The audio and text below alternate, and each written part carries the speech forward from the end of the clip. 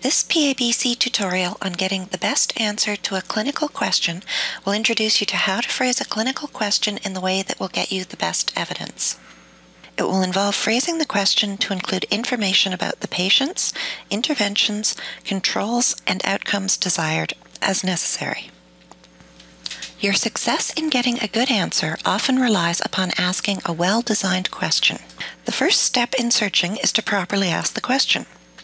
Suppose you have the question, should I use a tensor bandage or a compression bandage for an amputated stump? Typical questions are broad, and this leads to a lot of unwanted results. Getting a good or precise answer requires a well-defined question. This applies regardless of whether you are using a biomedical database or Google. A better, more defined clinical question uses 4 elements as necessary: P, I, C, and O. What do these letters stand for? P refers to patient or population. I refers to intervention. C to comparison. And O is outcome. Let's look at these elements one at a time. P represents the patient or population or problem. It describes the patient or group of patients you are interested in. For example, their age, gender, condition, or severity of condition. I represents the intervention. It describes the main treatment you are considering.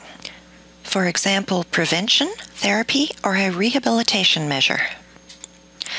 C represents the comparison or control. It describes the alternative treatment being considered, if there is one. O represents the outcome. It describes what you hope to accomplish.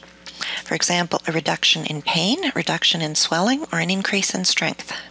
From this, the broad question previously asked might be better formulated and worded as: for the diabetic adult patient over 65 years of age with an amputated lower limb, is the use of a tensor bandage or a compression bandage more effective at managing swelling?